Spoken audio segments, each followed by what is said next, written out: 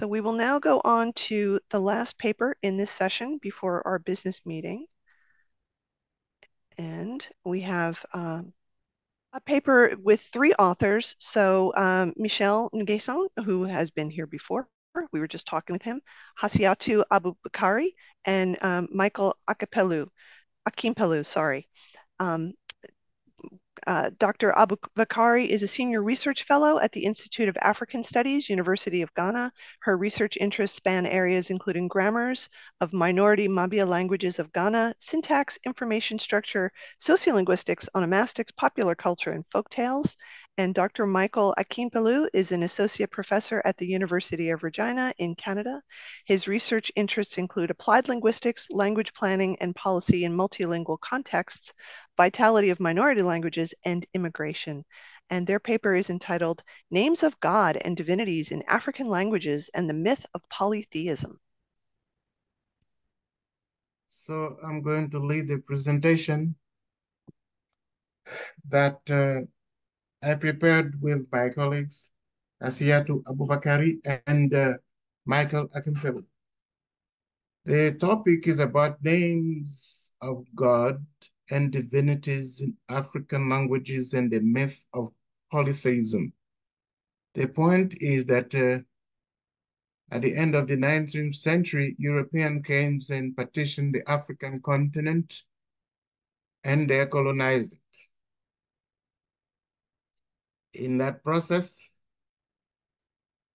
Europeans assigned themselves a civilizing mission, and that has an impact on African cultures, African politics, and everything on the continent. We're going to focus here on the religious part. So the outline of the presentation, we give a background, the historical context of the European civilizing mission on the African continent, and we present names of gods in selected African languages, including the Bauli language in the Ivory Coast, the Kusaal language in Ghana, and the Yoruba language in Nigeria and Benin. We'll follow up with a discussion before we reach the conclusion of our paper. So, as I said, European colonization of the African continent started in the last quarter of the 19th century, and it lasted through the 1960s. They came to Africa primarily for political and economic reasons. The main colonizing powers of that time were Great Britain, France, Germany, Spain, and Italy. The paper analyzes the cultural impact of European colonization on the African continent with a focus on religious onomastics. As I said, in the 19th century, for economic reasons, Europeans decided to come to Africa. Before that, several European countries were present along the coast and sometimes occupying major portions of land on the African continent. That was the case for France in Senegal, and that French presence in Senegal started in the 18th century. At the Berlin Conference in 1884 and 1885, conference convened by Otto von Bismarck, the first Chancellor of Germany. That's when they decided, they took a map of the continent and they decided how they are going to partition the continent and who is going to occupy each piece of the continent. And the purpose was that it was to have sphere of influence for control and economic exploitation.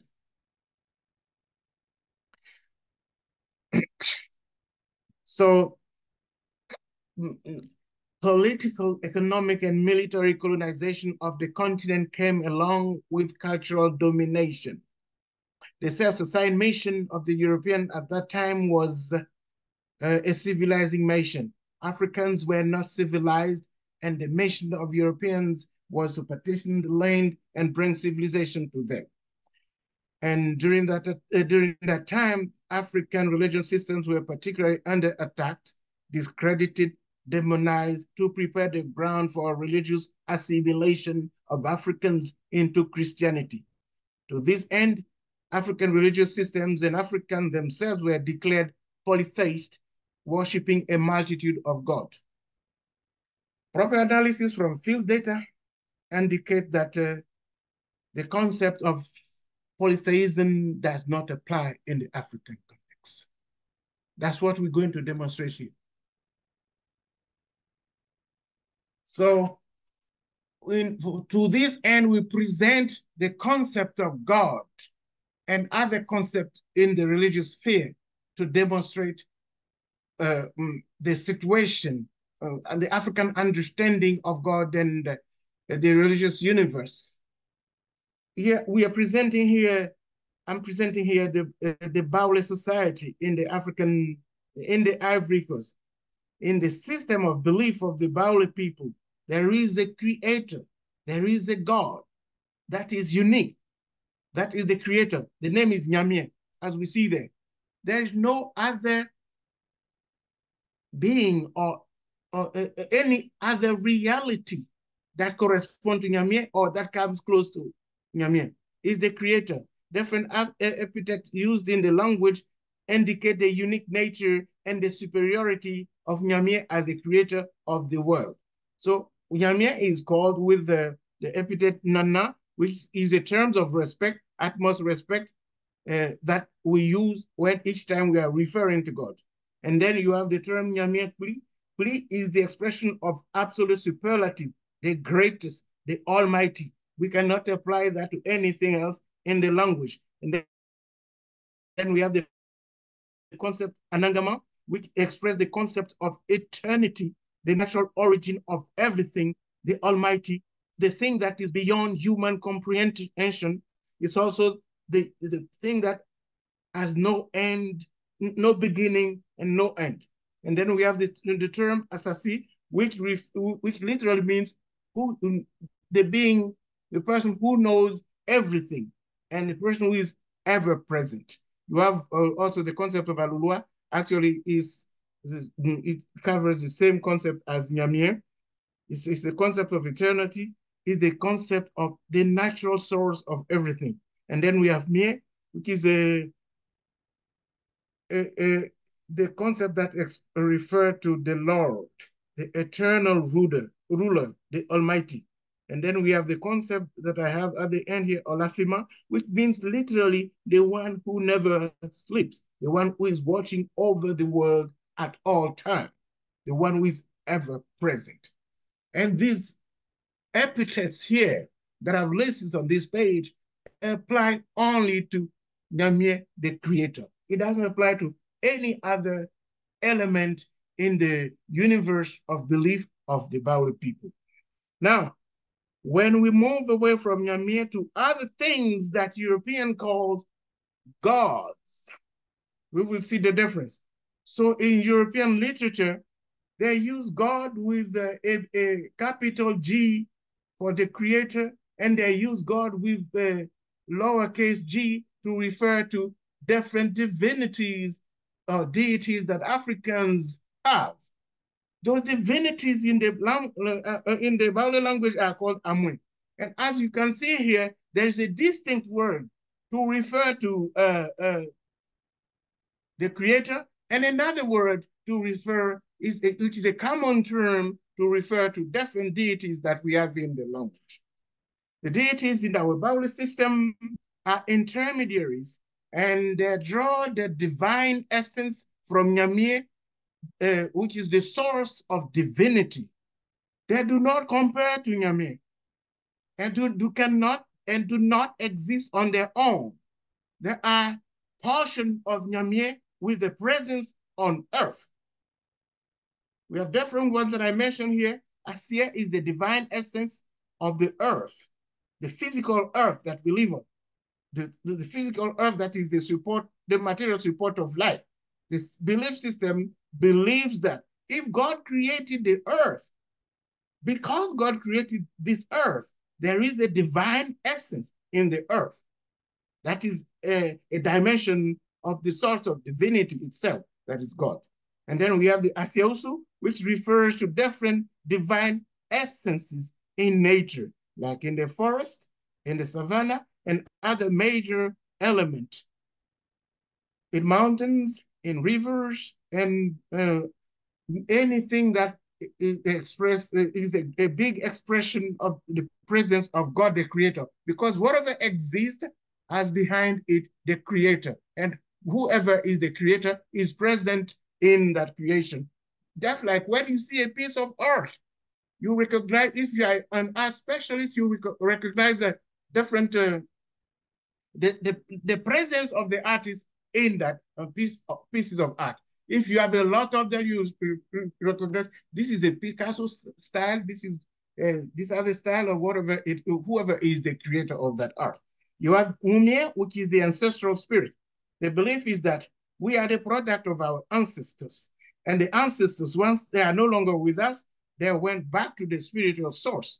As such, they will make the case for us before God.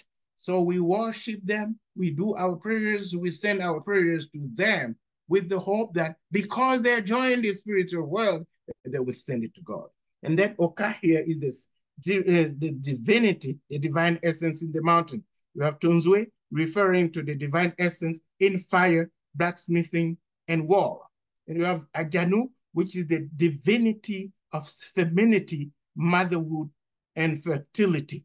And Ajanu is a very powerful divinity in the Bible tradition because each time that the nation is in danger, like in cases of war or in the case of natural calamities, this is the first divinity that we invoke because we believe that the woman being the creator of life, the woman is the first person who will protect life. And when a great occasion, when we invoke that, is done by women, only women, the source of creation of human beings on earth. Now, moving away from the Baule, we also present evidence from the Kusaal language. It's a group in northern Ghana. And they also have a name, a unique name for God, the creator. That's Nahwin, as you see here. There's no other being that compared to that, just like in the Bible. And there are a lot of other epithets that refer to God, the creator, that cannot refer to anything else in the language, that they do not compare to any other divinity. And as you can see, the list here that is presenting on the page, like you see, Gandaung referring to the Almighty in one of the dialects of the language. And then on the same terms on the other, there are two main dialects in this language. In the other language, they use Paranyaong here. And you have these other epithets listed here, one meaning the king of the heaven and earth. You have the other one meaning the overlord. Then you have this one meaning all powerful. Then you have this one here meaning God of the old, God of gods. That is here in actually is in the it will be a European concept. We would say God of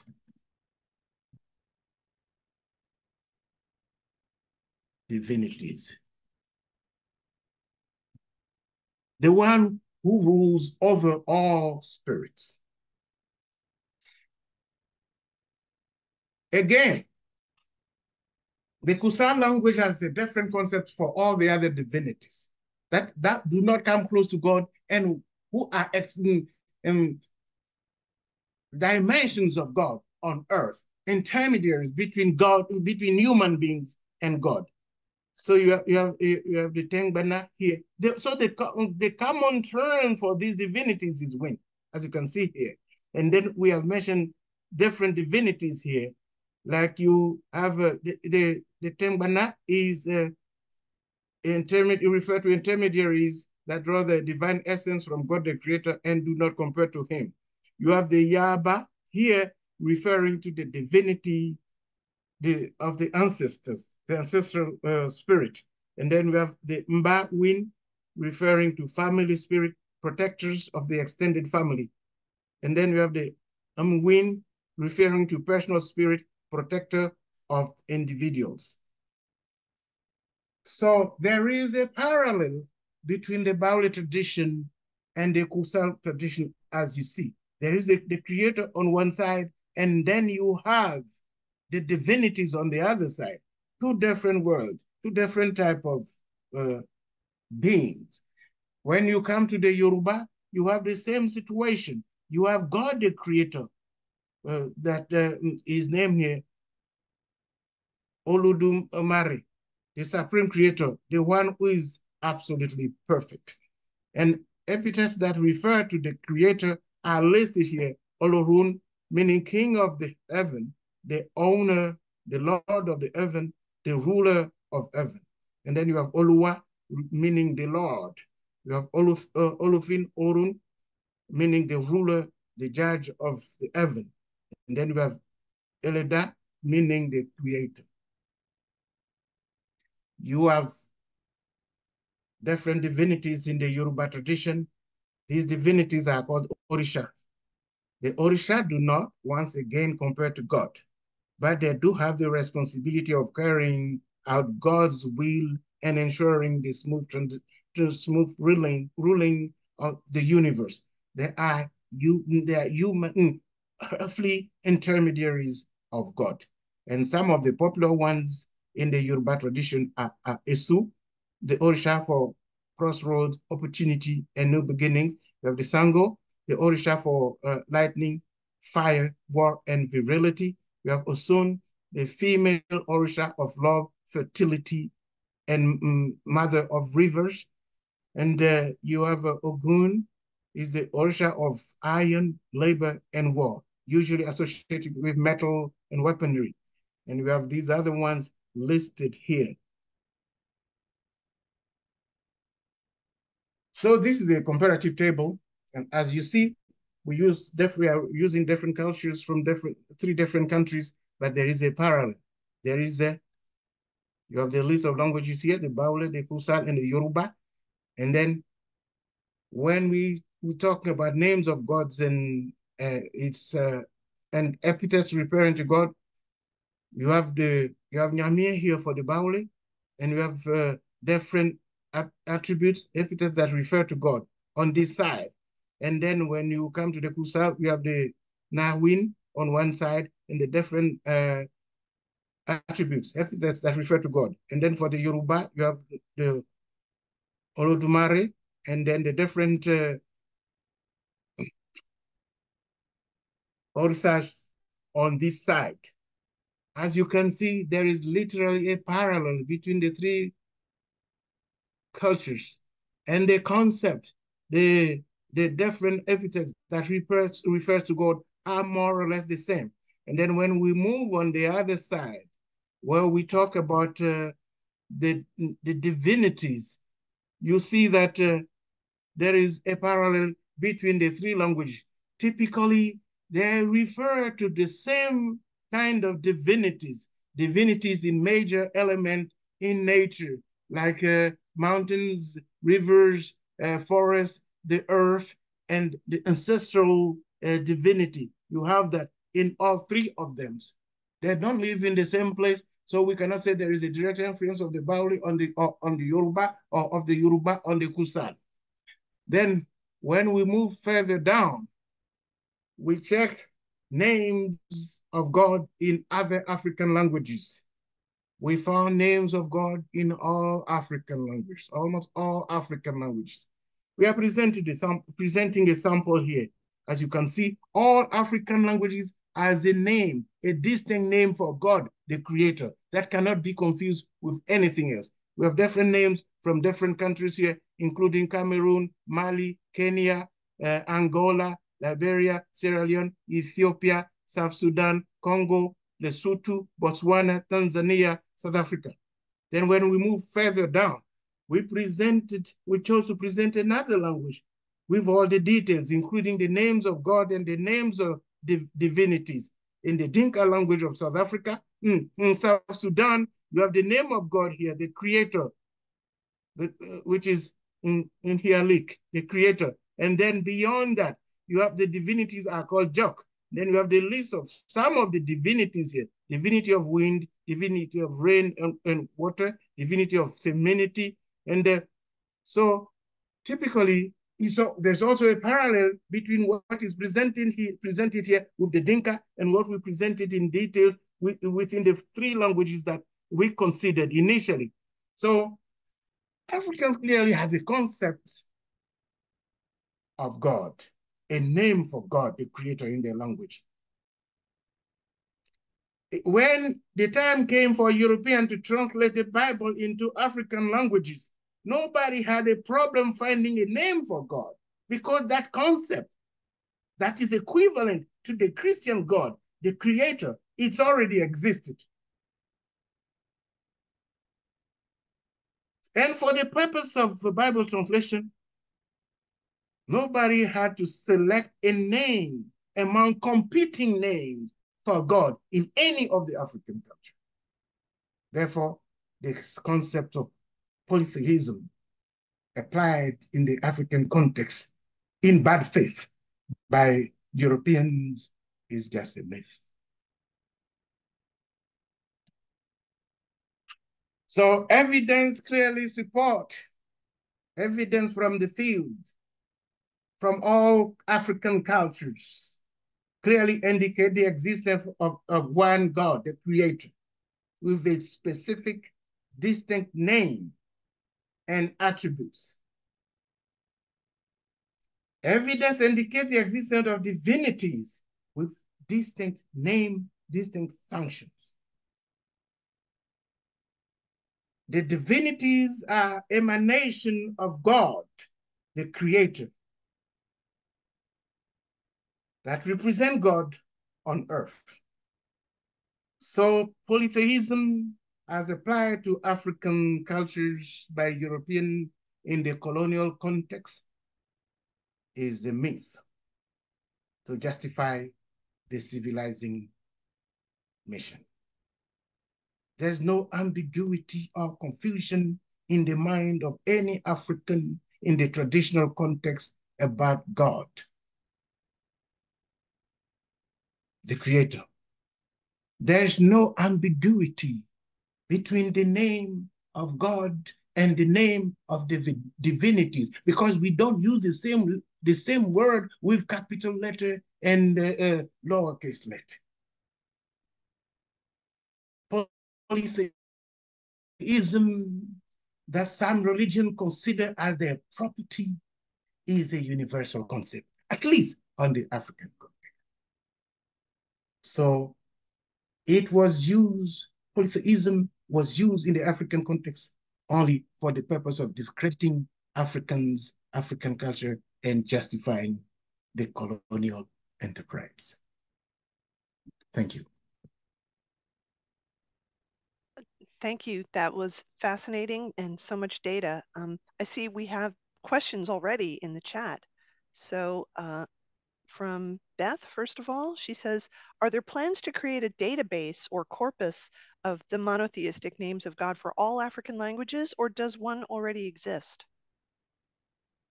There's not a complete thing. You find pieces in different places, and like you'll find books on Yoruba religious systems with the details, and then you find books on the Dinka with the details, and then you find books on the Zulu and the details, but you don't have a comprehensive type of thing. So it's a good idea. It's something that we would think about. Okay. And then we have another question. Evangeline says, please explain the difference between the deities and divinities and minor gods. Amongst the Igbo I refute the concept of minor god, because as I said, there's nothing else called God in African language except the creator. So using minor god is completely irrelevant. We have God and we have the divinities. You can call them deities, or you can call them divinities, but I don't want us to use the concept of minor god, because there's no other God except the creator. We have divinities that represent different spirits, which are the emanation of God the source, with presence on earth, serving as intermediaries between human beings and God the creator. Yeah. And Michael, if I may add to that question on divinities. So assuming there is a problem in the family, for instance, and people want to consult or sort of get the perspective or get some kind of divine intervention, then visitations are made to the deities or the shrines where consultations are made, and then they propose this and this and this is the cause for this disease, and so you may have to sort of heal it this way or the other way. So it's more of you getting information of what God wants you to do, the sacrifices you are supposed to do through these divinities or through these shrines. So the concept of minor gods are actually sort of, I don't know how to say it, but just as Michael has put it. So this is the role that the divinities play in one way or the other. They are places that people consult, and they are places that offer advice or suggestions on maybe an impending calamity or a problem that the family is facing, and trying to give you ways to solve that. So I think that is exactly what happens in this concept. And more of when religiously, let's say I'm a Muslim, for instance, where one would say that through God, God communicated to human beings through the prophets, then it is the same way where it is believed that people communicate, or God communicates to people through the divine sources or through the shrines and through these other areas or sources of divinity. So that I think is the distinction that is there. Yeah, and if we want to look at the European religious system, Christianity, with the same lenses that they used to look at Africans' religion, we will also say that Christianity is a polytheist religion, because you have their supreme God, and then they have Mary, then they have the saints, then they have everything holy in the system. But Mary is not a separate God, and the saints are not separate gods, and everything that is holy there is just different expression of the same God. That's the same thing that exists in Africa. But it's like somebody deciding to declare that Christianity is a polytheist religion because they worship Mary, they worship the Holy Spirit, they worship the different saints on different continents. Then they have sacred places, worship places in different countries. That's what it is. So it seems to be a very emotional topic. And you can see the rest of my question actually in the chat. But I'm just referring to African researchers like Nguessan and how they're using terminology. So it almost sounds like using the term minor god is considered by you to be derogatory. That's where the mistakes start. We should use divinity or use deity. And so then I think all the African scholars who are writing on this topic, you probably want them to be very careful also. Yeah, because our languages do not make the confusion of a big God with big G and a small God with small g. We have distinct names to refer to different spirits. Okay, Any other question? Yeah, we have like a minute. If there are more questions or comments about this. Yeah, somebody asking if minor gods, I don't like the word, but because it's written there, I will read it like this. If minor gods would be analogous to saints in the Catholic religion, yes, that's what it would be. Minor gods would be, in Christianity, the different saints, and then Mary and every other person that is worshipped in the religious, in the Catholic system, would be the equivalent of our divinities that European call minor gods. So you're saying praying through the saints in Catholicism, you would have the same thing as praying through the divinities in the African traditions. Okay. Exactly.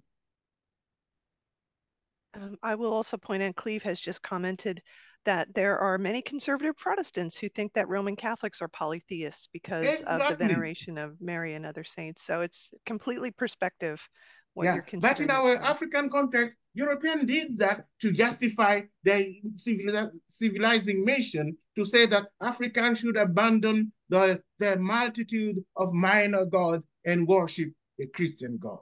Mm-hmm. Without realizing that they also have these minor gods that they don't call minor gods. Right. Okay, great. Thank you. We could probably talk about this for another couple hours. I'm sorry we have to leave it there, but thank you so much for this presentation. Thank Extremely you. interesting. So now let's just take a minute and we're going to switch to our business meeting.